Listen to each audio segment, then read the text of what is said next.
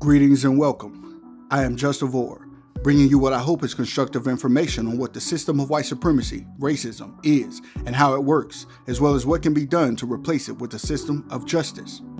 On May 19, 2023, we visited the Malcolm X Memorial Foundation in Omaha, Nebraska, and the birth site of the grandancestor Malcolm X to find constructive information about the impact his life and legacy have had on the effort to better understand the system of white supremacy and how to replace it with a system of justice. Our video, entitled The Origins of Omaha, a Malcolm X Story, covers a brief history of not only the grandancestor Malcolm X, but also the history of black classified people in Omaha, Nebraska, attempting to counter the system of white supremacy in their own interactions with those who classify themselves as white. I encourage you to watch that video if you have not done so already. I have posted a link in the description. At the Malcolm X Memorial Foundation, we were fortunate to nab a couple of interviews before the event was over. One was with Dr. Terri Crawford, a professor at the University of Nebraska, Omaha, who was also one of the guest speakers at that event. As this is a new format we are experimenting with for our videos, please bear with me as I am still learning how to better ask questions and uncover constructive information with the limited time we have with our guests.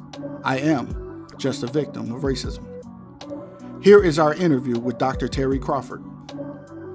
For the record, could we have your name, please? Sure. My name is Dr. Terri Crawford. I teach at the University of Nebraska at Omaha, right here in Omaha. Okay. And what would you consider your life work to be? My life work really centers around social justice, liberation of my people, and dismantling the system that continues to oppress us.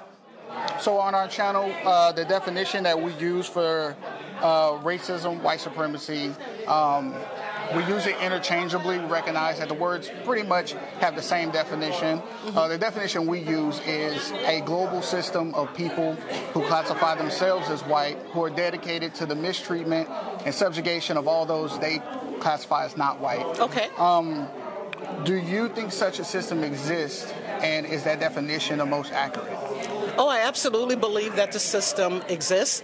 I have lived experience in it, just as I'm sure you do. We all do. Any of us that have melanin in our skin, we live it every single day of our lives, and we know that it exists because you know it when you see it and you know it when you experience it. And absolutely, it needs to be dismantled, and we can dismantle it. That's why we're here today to talk about Malcolm and what he did and what the tenets that he represented were. He believed in self-actualization and self-liberation for our people, and that we have to take it into our own hands, use our own resources, use our own assets that already exist in our communities to liberate ourselves.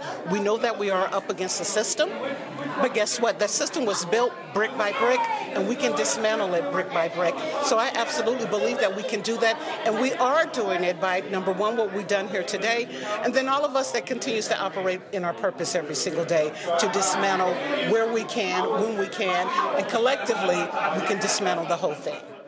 What do you say are some of the greatest obstacles non-white people, black people specifically, have faced in our efforts to replace white supremacy with a system of justice? Okay. So what I believe to be some of the biggest obstacles is access to information and knowledge. Because like I talked about today, there are several pieces of federal legislation that allow brothers, in particular, I always talk about brothers because we cleared out our communities of our fathers and our sons and our brothers as a result of this fake war on drugs, right? As a result of that system that was created, and Malcolm was very good at doing this, take their rules that they have created, learn exactly what that system is, and then flip exactly what that means and how it works for us. Malcolm was a master at it. Ernie Chambers was another person that was a master at taking their rules and using them to our advantage, because we are intelligent, very high vibrating thinking people. If we use the rules that they intended to harm us, to liberate us, we can do that. That's one piece of it. The other piece of it is that we have to learn to operate as a collective. That does not mean everybody has to be of the same mindset. It does not mean that everybody has to operate in the same lane, because all of us have different lanes. But we also have to make sure that we do operate towards a common goal, and that common goal is our liberation. So would it be accurate to say with the lack of education and information that non-white people have about racism, it has led to great confusion about the system? Oh, absolutely. All of that was intended to create chaos and confusion and keep people in the dark. But we've done what Malcolm epitomizes, and again, I always go to Ernie because he's our local person that has done this. We can educate ourselves. That's what we did with Freedom Schools and other schools that Black Panthers and other Black liberation organizations did. We have the knowledge. We have a blueprint as to exactly how we disseminate that knowledge, but it's up to us to take advantage of it. It's okay to send our kids to school, although Malcolm said we should never send our kids to schools that were intended by the oppressor to dominate and indoctrinate us.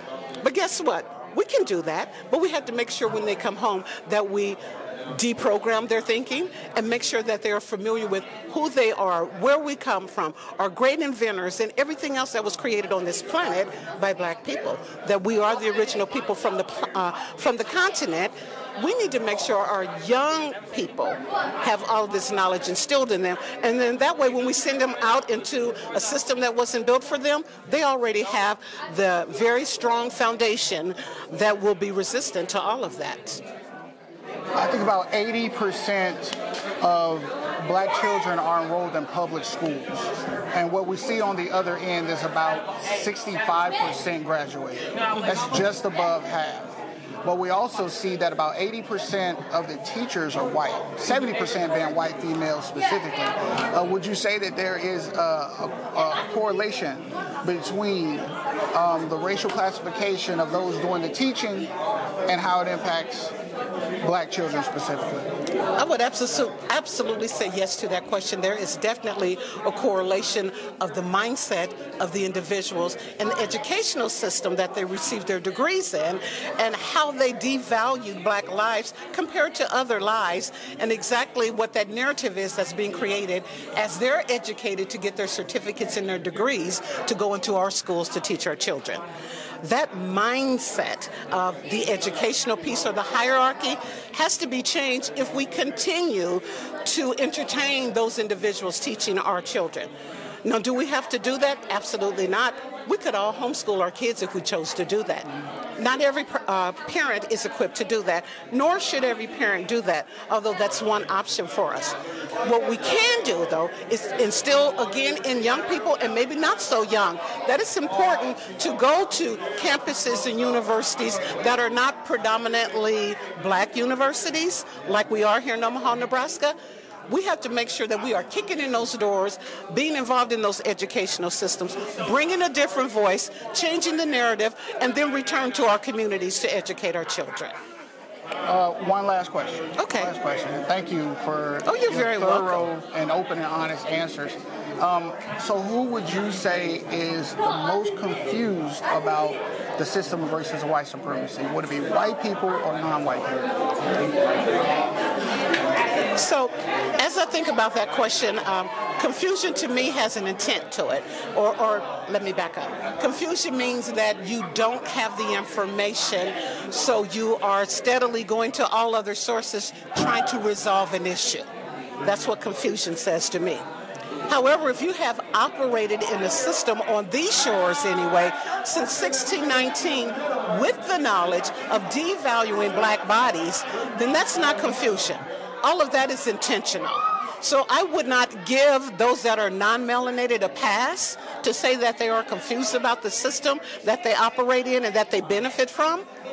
But what I will say is that we have gotten lost because of some of the systems that we have been forced to operate in. We've lost our way. We've lost our collective mindset. We've lost our history. So it was intentional that was pulled from the curriculum, or a lot of that information was not taking place in our schools. That was intentional on the part of the oppressor. However, when it led to confusion of Black and brown people, that was also intentional. So I would say, that's my long answer to say, we are probably the most confused but we can always get back to a place of non-confusion by seeking the knowledge that's available to us. And I myself is one of those elders that had the responsibility to do that for generations that come behind me. We just need to continue to do that. It was done for me, and I have an obligation while operating in my purpose to do the same thing for other generations that will also continue to perpetuate this for all of us. I would like to send a special thank you to Dr. Terri Crawford for her time and the constructive information she shared with us, as well as a thank you to everyone at the Malcolm X Memorial Foundation for allowing us to come in and conduct our business. I would also like to thank Gus T. Renegade at the Context of White Supremacy radio program, who has done excellent work over the last 13 years and thousands of programs, demonstrating the effectiveness of the code, especially when having conversations with victims of racism, as well as suspected and admitted racist white supremacists. I encourage you to listen to the Context of White Supremacy, or the COWS, radio programs for constructive information about the system of white supremacy, as well as the counter-racist code. Gus's efforts have inspired me to attempt to uncover constructive information by interacting with other people in my own efforts to replace white supremacy with a system of justice. Justice meaning balance between people, guaranteeing that no person is mistreated, and guaranteeing that the person who needs help the most gets the most constructive help. What are your thoughts on what you heard and or saw in this video? Feel free to leave your questions, comments, and concerns, as well as a timestamp so we know which part of the video you are making reference to. For more information about the purpose and goals of this channel, as well as some basic definitions of words and terms we use in reference to our work, I have included a link below to a video containing this information. If you would like an even better understanding of the code and how it works, please visit ProduceJustice.com to order the United Independent Compensatory Code System Concept by Mr. Neely Fuller Jr. There are many constructive suggestions for ending the system of white supremacy, and Mr. Fuller's code book and its word guide act as guides to getting and keeping on code. If you feel this content is constructive and worth your time and energy, please subscribe and share to support the making of more content in the future. Much appreciation for all the VORs already subscribed. I am JustaVOR, and I am still learning. Thank you for watching. Until next time. Let me say something that gets to the very crux of the matter, and this may be offensive for some to hear who are not on the side that we're on. White people, we have been the problem for 400 years. Say that again. Let me say it one more time for those of you who didn't hear me. White people, we have been the problem for 400 years.